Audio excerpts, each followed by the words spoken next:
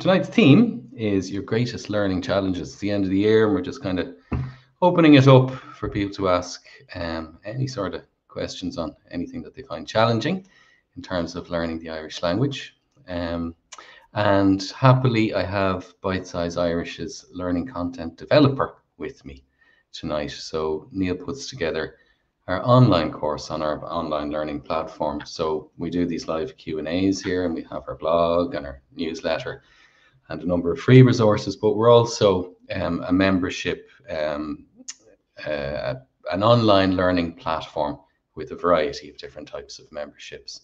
And Niall is the person who puts together the courses that are on those various different memberships. So in a way, a lot of the challenges that people might have in terms of learning Irish, it's Niall's job to consider those and to come up with tools that learners at different stages of their learning journey find useful in terms of learning. So just before we start, Niall, would you like to tell us about a few of those different elements that learners can find on Bitesize? Sure. Well, we have different courses, online, self-study, self-paced courses, different levels available in different memberships. But one of those is foundations level, where we have the more basics of Irish. So how to get started on your Irish learning journey and first get into grips with the absolute basics. Where there's a special course on just learning how to introduce yourself in the simplest way. And there's other introductions to the basic features of Irish that you will need before you can progress on. And after that, we have Two Smai, which means a good start. And this is our proper beginner's level course, which is a quite in-depth one. It's 10 modules long, and it covers a lot of material. It's not just the absolute basics. And following that, we also have Siúlach Scéalach, and which is more our intermediate level course. It's our highest level course probably so far, and it's 5 modules in. The plan is for 10 eventually, but we've got 5 available at this point. And Siúlach Scéalach is pushing it a bit further for people who've studied a little bit more, so they can get more practice and get into more of those details. But alongside that, we also have the Aiste reference pack, which is not necessarily a course, but as we said, a reference pack. We've got lessons and modules on different topics like dialects and initial mutations and some grammar points. And the idea is that you'll probably want to be coming back to these this reference pack again and again as you're studying through or working or practicing on your own. You can always pop back in and have a look here, and you get quite, hopefully clear, but certainly quite streamlined basic information about these really important things. So that's most of our courses that we have. There's a few bonuses as well, of course. But aside from just the courses, we have other services as well, I'd say, Ben, to help people learning Irish, don't we?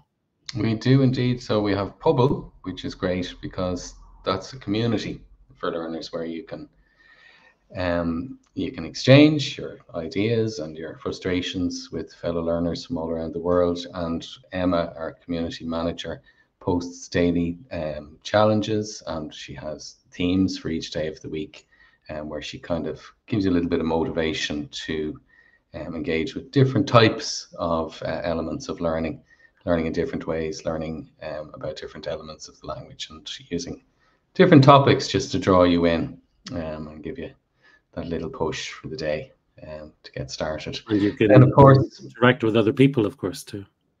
That's it, yeah. So there's a nice little community there. And of course, we also have our live sessions as well. So we have 2 of these. One is for Grow members, and that's a weekly session which I host on Tuesday evenings at 8 Irish time. And that's scripted conversation role play. So you get an opportunity to, first of all, prepare for it by reading a script and looking at a pronunciation guide video. And then you get to practice that role play with your partner, a fellow learner, with Bitesize, a fellow member. And then we come together and we consider different elements of the grammar and the vocabulary that are contained in those. So they're quite nice. They're loosely themed on the topics that Niall covers in Tusma, that course there. But when I'm writing the scripts, I think that if you can find a topic where you can imagine a very natural conversation about something, then you draw a lot of, let's say, severus or wealth into it. If you can imagine the characters who are speaking, rather than necessarily starting at a point where you're saying, well, I want to cover this tense, or I want to have this particular question type. If you let the thing kind of have a life of its own, it can go in places that you didn't expect. So you can come up with some quite interesting learning points that way. And then sometimes it's done in a more focused way. So I think that's an exercise that people find useful. And of course, that's not just for our Grow members. We also have a monthly session for our Explore members, which is another more basic membership, let's say. It's the middle of our 3 memberships, and we do that again on Tuesday, starting a little bit earlier there. And that's a nice, gently paced, more simple session that people seem to find very useful as they're starting out. So yeah, Ashter is the name of that course there, with the various different elements that Niall described. So why do we call this one Ashter, Niall? Well, the word Ashter means journey. So learning a language is very much like a journey, because it does take a long time. And it's day by day, it's one step by step on your journey. So it's not a quick fix, all finished in 10 minutes. It's an ongoing thing, which is why we at Bitesize, we love our motto, Gaeilge Gachla, Irish every day. So if you put one foot in front of the others, practice a little bit of Irish every day, you will make ground on your Irish language journey. And of course, there's also that progressive element of it as well, in the sense that you have your foundation course, and then between there and Siúlach Scialach, there's definitely a progression in terms of learning and complexity. But the thing that I like about it is that it is bite-sized, that things are explained in plain terms that people can understand. So it's a very user-friendly platform to learn on. So just to say, before we go any further, we have a number of questions that have come in over the last week. But if you'd like to send us your questions during the session, you're more than welcome. In fact, we'd love it. We have the chat bar there on YouTube, and you can also leave messages on the Facebook in the comments there as well. And of course, if you're watching this back at some stage in the future, it's never too late to send us a question. We check these things on a weekly basis. So if you have a query that isn't covered in the live session, then let us know and we'll do our best to help you. Tágamá Martian. So Niall, may just start with one of the questions that came in during the week. That's okay with you. So we'll start with Dennis. Thank you, Dennis. Gurmagat, that's the Hecht. And Dennis says his main challenge in learning is understanding Irish speakers. So vagaries in pronunciation, speed of speech, and a fear on Dennis's part of coming off as a dolt in terms of not wanting, let's say, to ask people to speak níos muile, no Irish, so more slowly, or to repeat themselves. So what advice do you have there, Niall? Well, there's a few things, of course, but I suppose number one is that you're not coming off as adult if you're a learner and you don't understand everything immediately, of course. And people aren't so judgmental either, really. So asking someone to speak more slowly or to repeat is fine, really. And I don't think anyone's ever put out by that, really. So that's 100% okay. of course, we all have that anxiety, don't we? With a language, certainly, but also with other things, about starting out at a skill, something new, when you're not as good as the other people. We'd all have imposter syndrome or something, or am I really right for this? Will I ever be able to do it? All of those little voices. So I know it well myself, don't worry. But we shouldn't let that stop us from taking part. There's always a little bit of fear, anxiety, but the people you were talking to, I don't think they would be put out or anything if you ask them to repeat or to speak more slowly. So that's number one. Yeah, you would agree with that, Ben? Absolutely, yeah. And it's good to maybe try and put yourself in their shoes and think about Yeah. somebody who's come, let's say, not even from a European country. Somebody maybe has come from, you know, well, it doesn't really matter where, but somebody is obviously doing their best to learn whatever language you speak, English, for example. You can see they're doing their best. You can see that their ability has its limitations, but you're not going to, dismiss them or get frustrated. You'd be encouraging. Well, I hope you would be anyway. I think they are, because maybe even more so with Irish, because anyone that you'll hear speaking Irish has a real gra for the teanga. There's someone who loves the language, usually, I think nearly always. So if you're trying, if you're having a go, they'll love that too, and they'll be so impressed and they'll want to help you. So that's the first point there I wanted to say to that one. But as well as that, as Dennis said, listening to confident speakers is not necessarily easy. It always feels like, with a language you don't know, it feels like they speak so fast. But I think that's always just a factor of how well you know a language. When you know a language well, it doesn't sound fast anymore. It's my theory anyway. And of course, Dennis mentioned pronunciation can vary from place to place, and there's just a local accent and dialect and all of these things coming in. We don't all speak in the same one way, just like we don't in English, just as Ben and I are not right now. But it's still the same language and we can understand. But for the beginner, for the starter and people at the earlier stages, that's quite challenging. And, I remember people giving advice saying like, oh, just listen to Radio na Gaeltachta, just listen to Radio na Gaeltachta, as if it was the easiest thing on earth. But Radio na Gaeltachta is a radio station for Gaeltacht people. It's not designed for learners at all. So it is not really set up for that, but it's a fantastic resource, and still stick it on, you'll get something from it. So part of it, it's about knowing your level as well. So when you're practicing at your level, and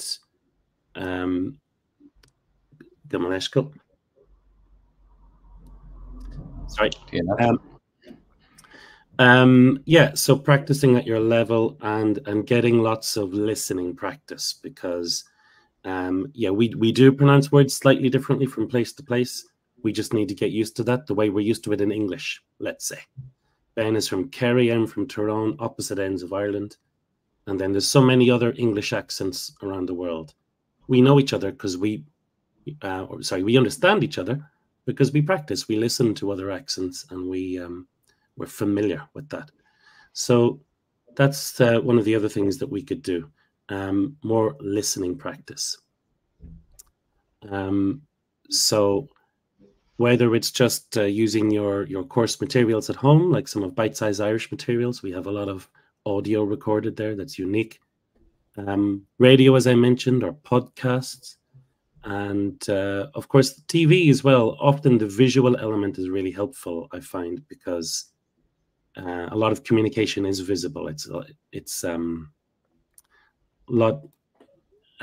bit harder to talk on the telephone in a second language because you can't see the person, So TV is great for that too. TG Cahir and other video sources, social media, and in person if you can.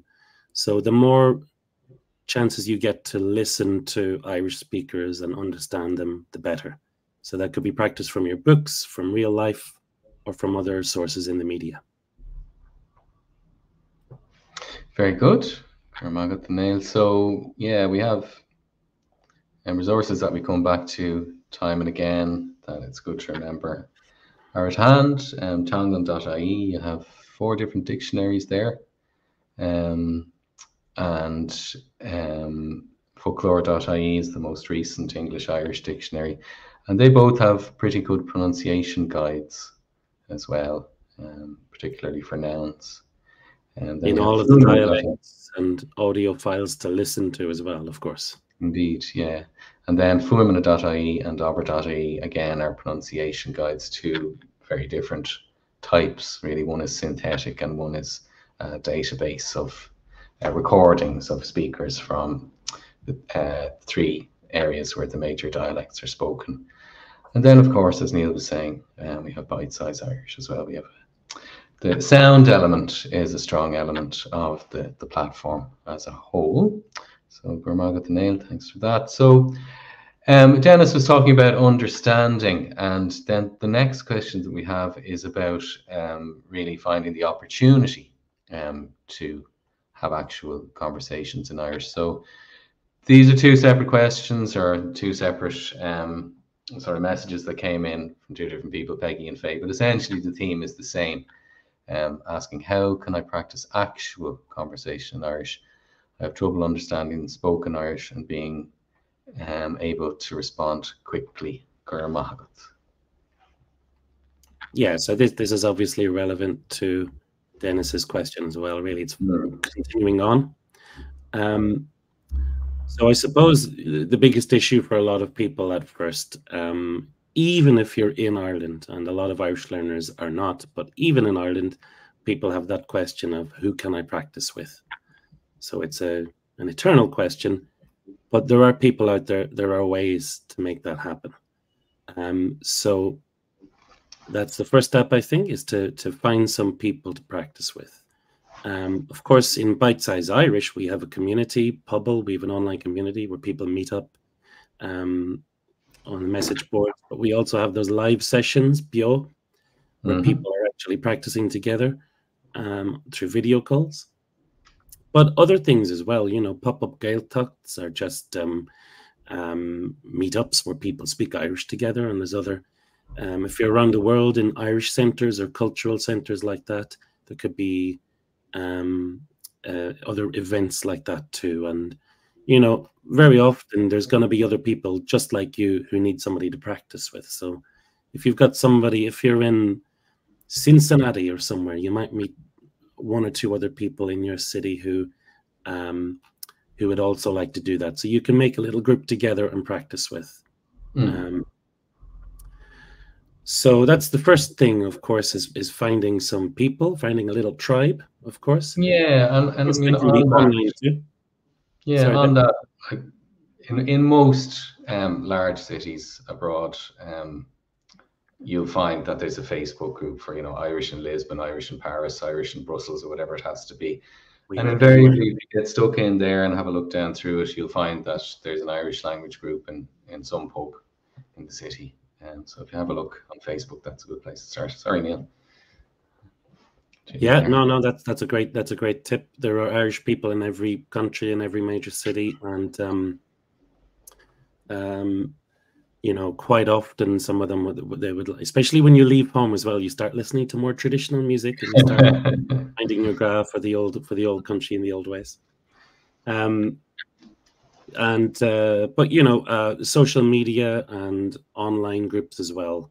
Even if you are really remote or if you have access issues and can't travel to these big events.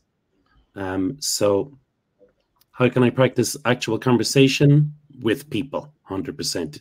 Oh, well, I often say you can practice with the dog if you repeat your lines, but really with people. So when it comes to practice, sometimes I think people get a bit lost because they feel like they're thrown into a situation and it's sink or swim, you know. But it's not sink or swim, really. We're going to paddle by the edges in the where the water's shallow, and we'll have rubber armbands and everything like that. So when it comes to practice, before you go to the more difficult, really open conversations where people could talk about anything, it's important to do controlled practice. So for example, sticking to a script where you're reading a script and you can adapt it, change the words to suit your life, of course. So this is what we use in Bitesize Bio. Ben is developing and looking after our scripts there and running Bitesize Bio. Or also just sticking to a familiar topic at first. Of course, the introducing yourself topic, those familiar questions about who you are, where you're from, what you do, and describing yourself and your family. That's the most important stuff we all like to talk about.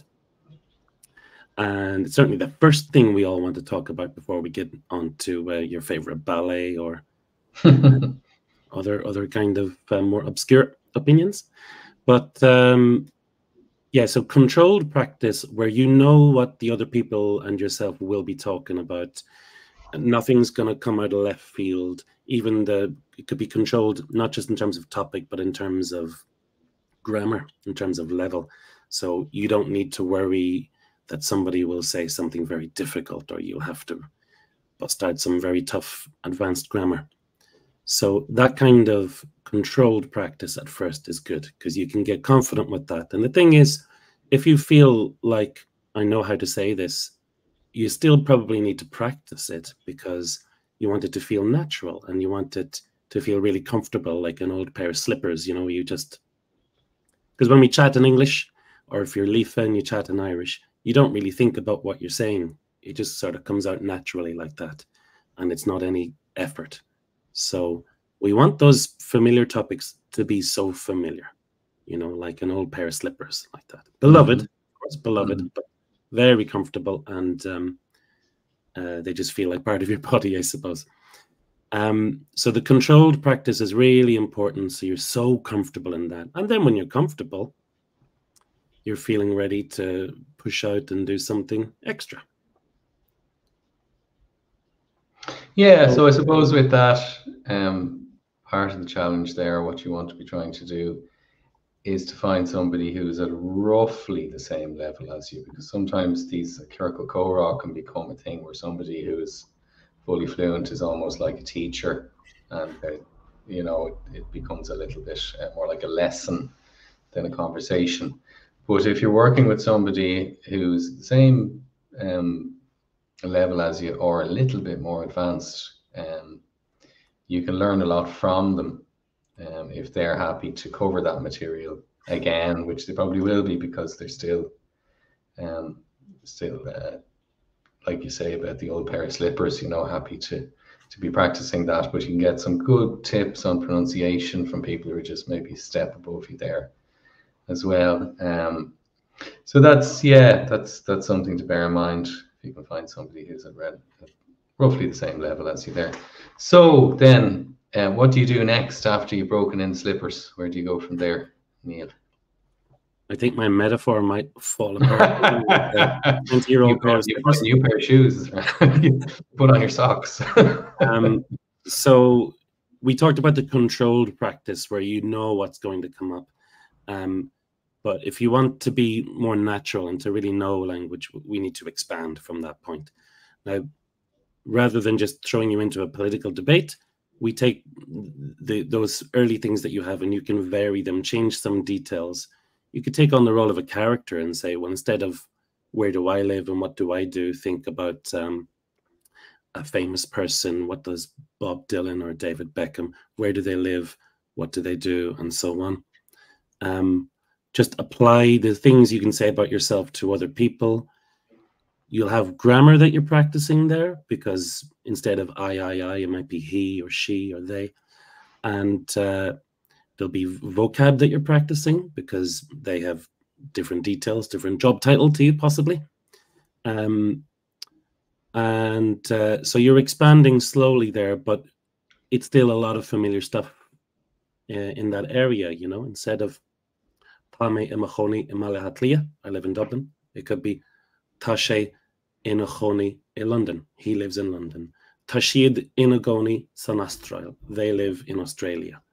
So the whole structure is the same, but these little variations means I'm getting a lot of practice for other things. And then if somebody throws a question at me later about where they live, oh, I've actually practiced that. Tashid Inagoni you know, instead of only practicing tame and machoni. So expanding from that core of what you do know and varying things, adding a little bit more as you go. Absolutely. So remember, children, you may bore people if you only talk about yourself. So there's a lot of nice party games, aren't there? Like, you know, guess who I am, 20 questions, that kind of thing. So you can do that, you know, play a game with your friends. You know, I've got a famous person in mind. You'll describe their life and they have to guess who it is. So you're having a bit of crack too. And then, of course, at the end of the day, there are no quick fixes. So just doing a little bit every day. That's it. So Fáilte Gachlá, that's our motto at Bitesize. And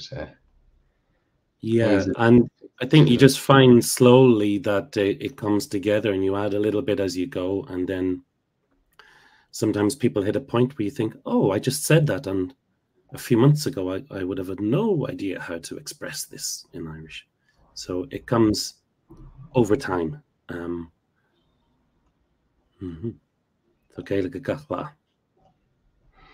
So again, folks, just a reminder that we're live on YouTube and on Facebook here. Agus tá fáilte roimh ceistena chuir chuain mas má libh. The theme tonight is your greatest learning challenges. So any and every question on that topic is welcome. And we keep an eye on the comments bar. So we have a few questions that came in earlier, so we just move on to the next one there. Neil, this is from Sean Johnson. So this relates to conversing with native Irish and other speakers in person or online and the challenges that may present for Sean. So again, a similar theme here. Yeah, well, I suppose by seeing native Irish, I almost feel like Sean's talking about the next level up from what we just said before. But it's the same thing, isn't it? Yeah, there are, you know, when you're chatting to people, if you're not confident, it'll feel hard, but we can get around that. People are nice and people are happy to help, generally. But, you know, again, as speaking, you're kind of performing in front of people. So it's different to just looking through the book and answering some questions, for example. So often you're on the spot, really, aren't you? And sometimes when people turn to you and say, hello, how are you in Irish, you might just go blank. Even if you've said it 100 of times in class, in that moment, you might freeze a little bit. So it can be a bit daunting. And when something is as big as that, it makes sense to break it down, to make it bite-size, you might say. So again, like before, we mentioned controlled practice and also free practice as well when you get to that more advanced level. So yeah, so that's the controlled practice. Again, is when you're pretty close to a script, you know everything that's going on and nobody's going to say something random that's too difficult or challenging right now, or people have agreed upon that, you know. Yeah, working with a scripter, agreed upon topic, agreed upon level, not too broad, the right level for you, all of that. So it should be nice and comfortable, the right kind of challenge for you. And so as Ben was saying, having people at your level is great because you'll both get a lot out of that. But going beyond that, then, you know, if you're trying to open up a little bit more, we mentioned free practice, and this is less controlled, less scripted. And often when we're doing this, if we take it as practice in language learning, the emphasis is more on fluency, you know, so literally flowing, sounding natural, the way you talk, the way your sentences feel, and communication, you know, just saying the right thing back and being able to ask the right questions, and, you know, you're both laughing at the same things or you're able to communicate. So the emphasis is more on that stuff than having perfect grammar and pronunciation. Sometimes that's the fear that scares people. We know in English, people do not speak with so-called perfect grammar, perfect pronunciation all the time. If some little blip happens, nobody stops and storms out of the room. And with something like Irish, most people are learners, really. So, you know, when we're chatting, there'll be the odd little blip with grammar or pronunciation, and it's okay. So don't be too worried about that. But you will be getting something if we don't want you to stop and consult a dictionary if you're in the middle of a conversation, you know, or to go and keep on trying to repeat a word until you say it correctly, because you break the flow of the conversation. People, you know, it's important to have fun. So you've got license to relax, have fun, have the crack, enjoy the conversation, and then you'll be walking away with a big smile. You'll be beaming because you had some fun a Gaeilge. So in that free practice, people could chat about anything. Literally, it's free. So you've got to be ready for that, I suppose. But they're different stages, aren't they? The controlled practice. There's the study stage, is a different thing altogether. But we're talking about speaking, so controlled practice and free practice. There's a little bit more creativity and involved with that.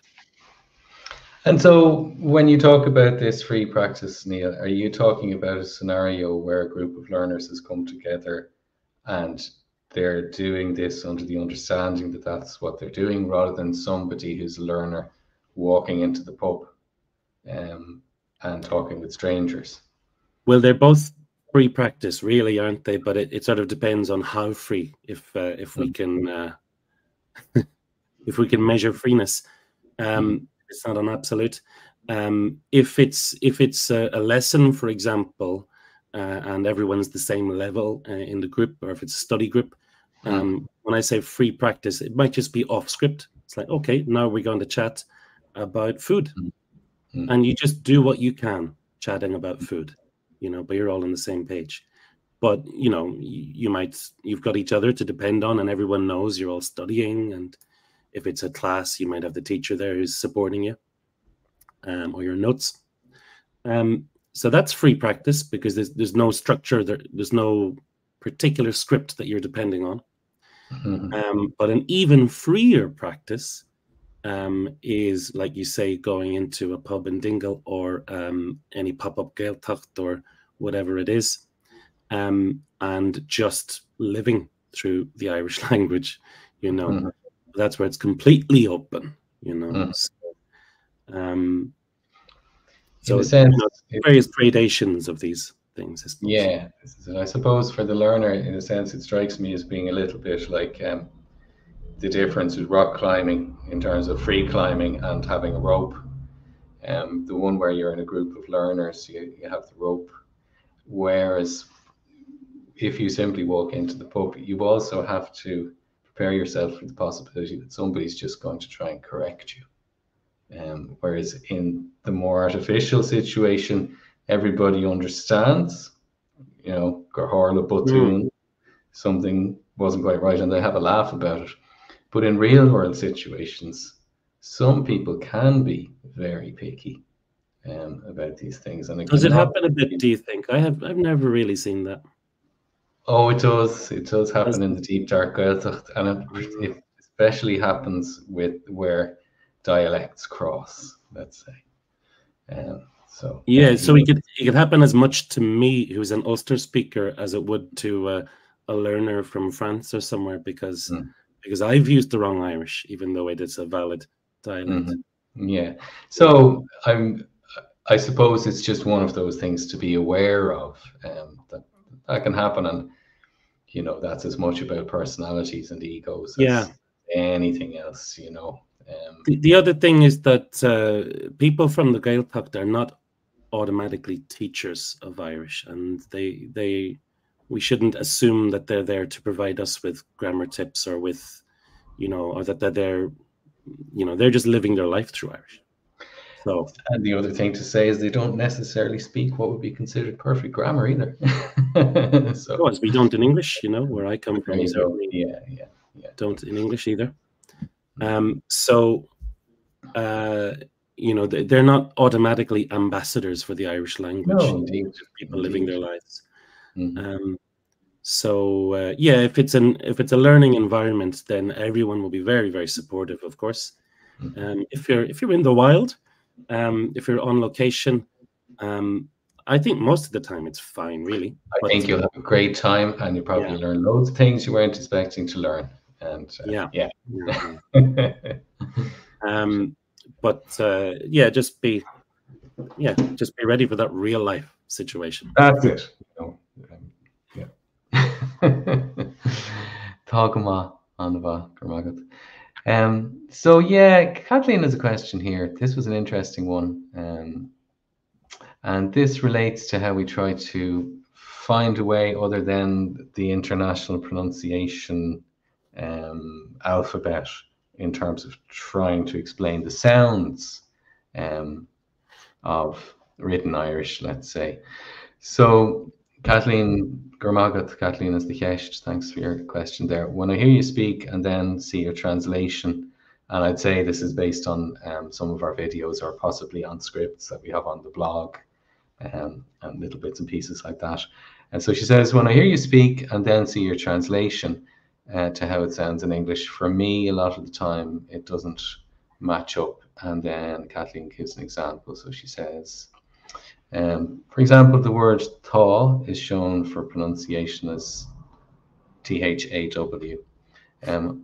I would pronounce that with the TH sound, but that isn't how Irish is pronouncing thaw. So I wasn't quite clear on which language, for instance, Kathleen is referring to when she says I would pronounce that with the TH sound. So Niall seemed to have more of a grasp of this and meaning here than I. So I'll let you address that there. I feel like Kathleen and I are on the same page here, because I'm one Ulsterman working with a bunch of Munster people in Bitesize Irish. So I love the beautiful Gaelin Namun, the Munster dialect. But in English, as in Irish, our dialects are different. I'm from Ulster. We have big influence from Scots. So one of the classic jokes about the way Irish people speak English is when they say 33 and a third or something like that. We don't do that in Ulster. And, you know, for something like I think, you know, which people might characterize Irish people saying I think, when I was growing up in mid-Ulster, it was I think, H-I-N-K, which our friends over in Scotland would do as well, I think. So that's the TH sound for you there again. But basically, when we try to show the pronunciation of Irish language words, when we try to write that down in a kind of transcription of the sound, it always depends on who's writing it and also on who's reading it. So I'm not sure where Kathleen is from, but maybe she and I are from a similar region and we would read and write things in a similar way. So this verb, one of the most common words in Irish, I personally wouldn't write that down T-H-A-W myself. So possibly I agree with Kathleen there, but I think in my colleague's dialect of English as well as of Irish, that's what happens. So basically, when we're writing down with the ordinary English alphabet the sounds of Irish, it depends so much on whatever dialect of English you have. It's really depending on English. So it's not perfect by any means. And, you know, for that reason, the international system is the IPA. But that is very academic. That's all of these. A lot of them are funny symbols that most of us don't recognize based on the Greek alphabet. So we don't tend to use them so much. So I usually think trust your ears more than your eyes, because we have audio files in Bitesize Irish and good resources elsewhere like Folklore and Changlan. They have plenty of audio. Trust your ears rather than your eyes. Because if people are using the English alphabet to write out Irish sounds, it's going to be flawed, because, you know, we don't pronounce English the same way. So okay, so I'm not going to let this go until I have a better understanding of what's going on here. Um, is it the AW at the end or the TH at the beginning? Well, the reason I think I agree with Kathleen, or I understand her, is that if I see THAW, I would say thaw with that th sound, like I think 1, 2, 3, thank you, thaw. Now that sound is not in modern Irish. So thaw, it's not thaw me, you know. Nobody says that. I understand what some people do when they write this kind of th, because it's a broad T rather than a slender T. So it's thaw rather than thaw or something like that. So how would you pronounce this verb? Thaw. Thaw. Yeah, but that's not the same as when the snow is melting. And yeah, you know, that's true. how would Yeah. you distinguish between thaw and thaw? You know, it's so hard to use the English alphabet. Thaw. There's not a lot of a difference, I think. Thaw. Not a lot of difference there, and for me, from where I'm from, it's quite So it depends on our dialects of English. Yeah. Doesn't it? So you're saying te. Yeah. Yeah. Maybe it's because you've got a more slender sound in the middle there. Te. Yeah, but for the word in English though, for thick as well, do the words thick and tick sound quite similar for you? Thick. No. Thick and tick. No. But thick is closer to a slender T anyway. Yeah, so it gets quite confusing, folks, doesn't it? So I would always take the written out in the English alphabet pronunciations. Take any of them with a pinch of salt. You know, I think we need to listen every time. And personally, I always recommend Molam Gasper, the website fumana.ie. And fumana.ie is, well, fumana means sounds. It's about the sounds, the phonology of Irish.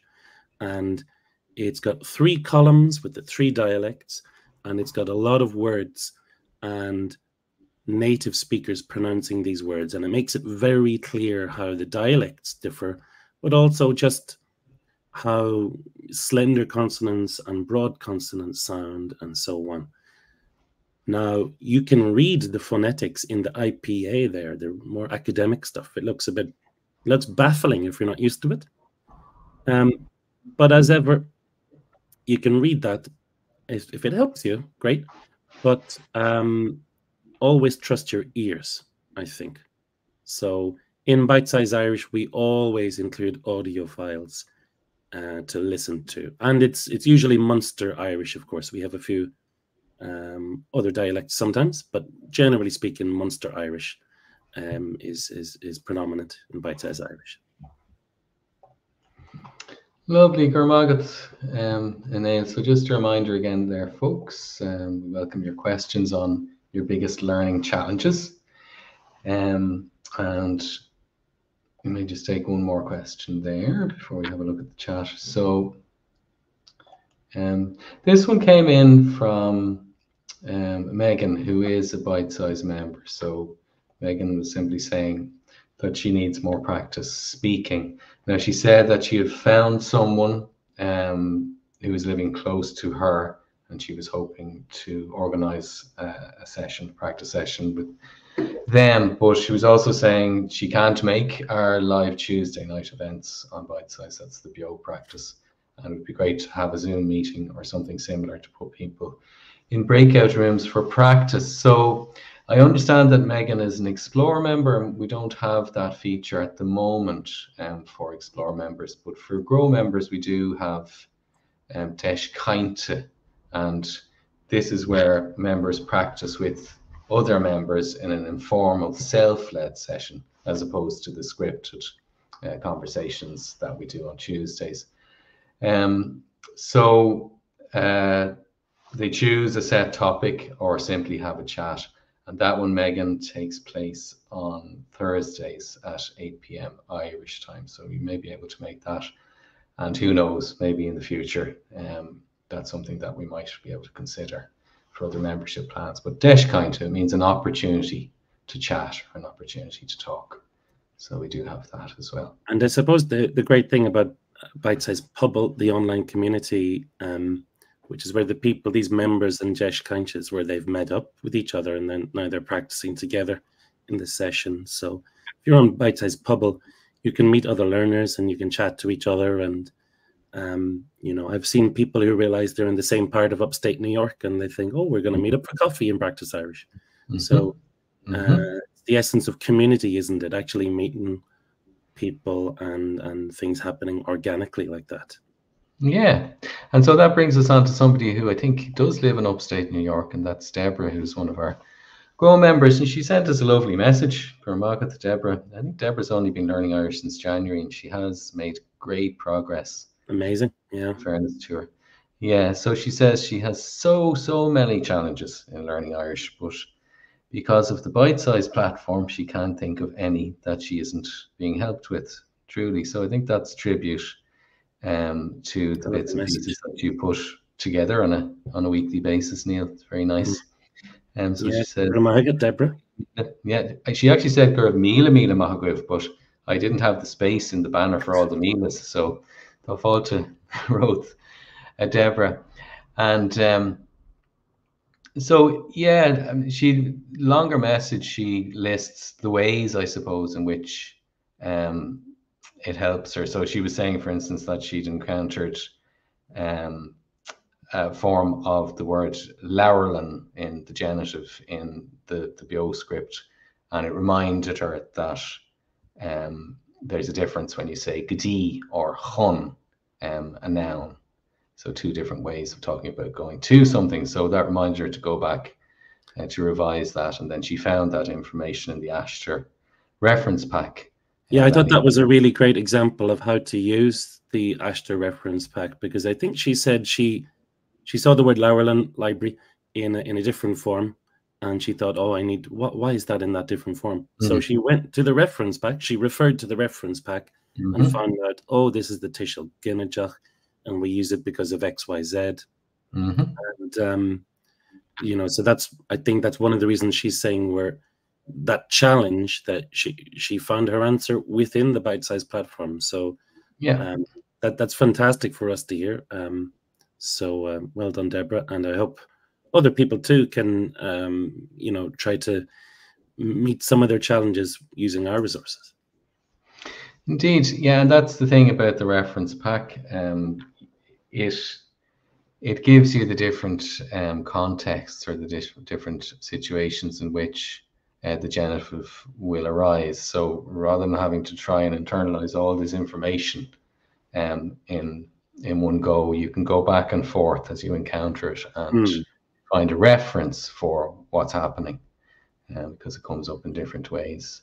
So she also talks about Deiscinte, which I was telling Megan about there as well, which she finds useful. And then Cogger Mugger is another live session that takes place on a monthly basis with Emma, and that's where people read from a source which isn't, they're not told what they're going to be reading before they go on. So that's quite nice, just to come to it blind and to practice reading from a source that Emma has chosen. So yeah, Gramila Mark to Deborah. That's really nice. Grant. So Toshe Raising the Kuhn and Son. If anyone has any questions there, you're welcome to just let us know. I suppose we could mention a couple of the great learning challenges that we have seen ourselves. We could indeed, yeah. Something that's enduring, but certainly from the very beginning that people find a bit baffling, is what to do with all those letters in the way that Irish is spelled. And that's one of the first things.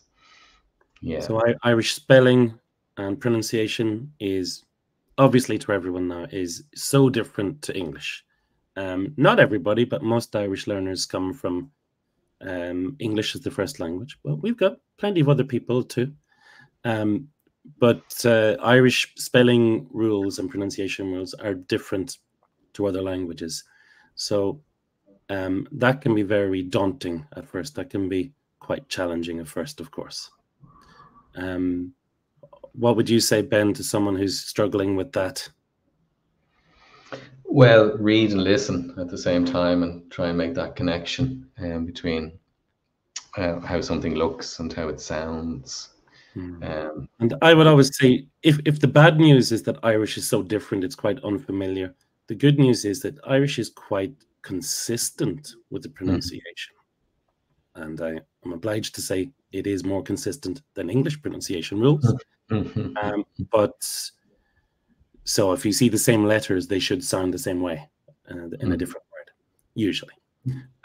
So yeah, it's different, but it's manageable. And one of my favorite examples for people when they start out is just personal names, because a lot of them are quite familiar, even in the Anglosphere, you know. So names like Roisin, Siobhan, Sinead are well known around the world. You know, the likes of Succession had a character called Siobhan. You know, I'm not sure how she was spelling it, but well-known international names these days. But they illustrate Irish language spelling and pronunciation conventions. So we've got good examples, Seamus and Sean and so on. So they'll help you going forward for sure. But it's a manageable topic, and we've dealt with it in Bitesize Irish. Apart from having audio and pronunciation guides everywhere, we have a specific course about dealing with that too. I do indeed. And then another thing, I suppose, that as people progress, trying to move from foundation level to more intermediate and upper intermediate, trying to identify the stages or the steps. It's not just about learning more grammar, it's about being comfortable with forms. It's about learning a lot more vocabulary as you go, having the means to do that, using your time effectively to do that. That sort of thing is another thing that people find challenging. Convincing themselves that they are making progress, I suppose, and finding ways to test that. I think sometimes people can see the progress a lot more in the very early weeks, and maybe in the first course think, oh, I can say lots now after a month or two. But then they feel like there's a plateau and I'm not learning anything. But I think really what's happening is that people are becoming aware of how much there is in a language. So you are learning all the time, probably faster, but you're also more aware of the, you know, that it's an ocean and it's not just a pond that you're sailing on. So not to put people off or say that's scary, but it feels like you're not making progress at that point, but you are. If you're keeping going, you're making progress for sure. And I think that's again where what we've been talking about for much of this evening's session, the opportunities for ordinary conversation are very valuable, because you can't not learn in a situation like that where you're talking about actual things. Meaningful conversations, yeah. Absolutely. Togama, and of course we have a variety of different cheat sheets on different things as well that are useful for people. So you find those on our blog. So our blog is here, Bitesize Irish blog. So whenever Niall does a new course or a new part of a course, as part of the launch, he generally does a free cheat sheet which summarizes the major elements of that, and it's nice because it's totally copyright free. It's free to download and to share and to use as a learning resource and to send to your friends and all the rest of it. So just one question there from on Mahunach Gurmagat. He says, any tips for pronouncing words such as Irish or names such as O'Quillan Gurmagat? Well, I'm not sure if I got the second one. The DH in it. My surname has a DH in it. O'Sheal. You don't pronounce the DH usually. It's in the middle. But yeah, these are longish words, and they've got some of the complicated factors of Irish spelling. So they've got vowel combinations that are not familiar, that AO, for example, or the OI or ER that don't sound like they would be in English. And then the consonants, especially with the shave root consonants, the DH, CH, D, and the DH again. So tips for pronouncing them. Well, a word like Irish is in the dictionary, so you can just look that up and hear it 3 times from the 3 different dialects. So if it's just a noun, a word, a verb like that, that's a noun itself. Irish meaning heritage. You can find that in the dictionary. If it's a family name like that one, O'Cuian, I'm not sure if that's, I haven't seen that spelling of a surname before. It might be related to some familiar ones like O'Kine. If you take away the O, it's very similar to O'Kine, which is a Connemara surname, the great writer Martin O'Kine, and the name Coyne, C-O-Y-N-E in English, very common there. If it's a family name, that you can find examples of it too if you want to be sure about that, just searching for it online. But yeah, don't forget the dictionary resources. Changlan and Folklore will give you normal words like that, and they'll give you the sound of them. You can listen in 3 dialects and pronounce in the, you can pronounce it in your dialect of choice. Tá go maith Niall gur maith sa bheith agus gur maith go sé fadas for gceistine. So I thank you for your questions, folks, and thank you, Niall, for being with us. Craig Gachlaw, as we were saying, is one sure way of making progress. And if you're interested in having a look at what Bitesize has to offer, or if you're wondering where you might start, if you want to either embark or go further on your Irish language journey, then here's a good place to start. Start.irish. We have a little quiz there that'll help you to identify a good place for you to start. And of course, just in terms of incorporating Irish into your daily routine, we have a free ebook with 10 secrets to practicing Irish every day. So some good tips there for keeping you motivated and keeping you on track, just to incorporating a little bit of Irish into your daily routine.